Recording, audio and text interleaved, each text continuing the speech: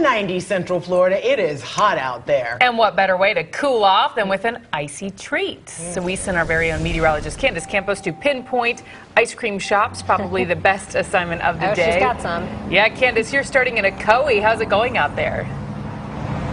Well, I thought you were never going to get to me because the ice cream at the start of the show was up to here. Now it's slowly melting, so it's going to be a messy disaster when I finish this live hit. But yes, we are here.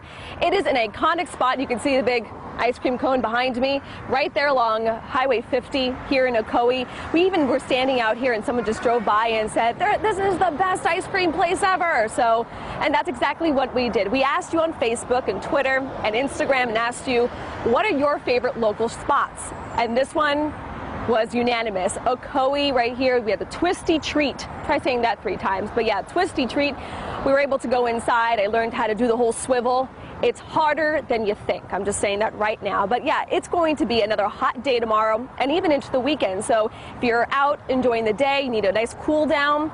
Obviously, folks around here love this place. So if you haven't come out here, give it a shot. I have. I've been eating it, and you can see it's melting like crazy because it is just too darn hot. So let's pinpoint your forecast for folks out here in Ocoee who just have a very special place in their heart for Twistee treat. Temperatures are going to be warming up very quickly tomorrow. Like Tom's been talking about, we're talking the upper 80s to low 90s. This thing is just melting down my finger, so it's kind of cold. Temperatures, again, 90 to 92 degrees will be a possibility by 4 p.m. So make sure if you are coming out here, you eat your ice cream very, very quickly. Guys? Yeah, that's a brain freeze I am willing to suffer through. I would love that. Good. Agreed. Nice job. Thank you, Candace.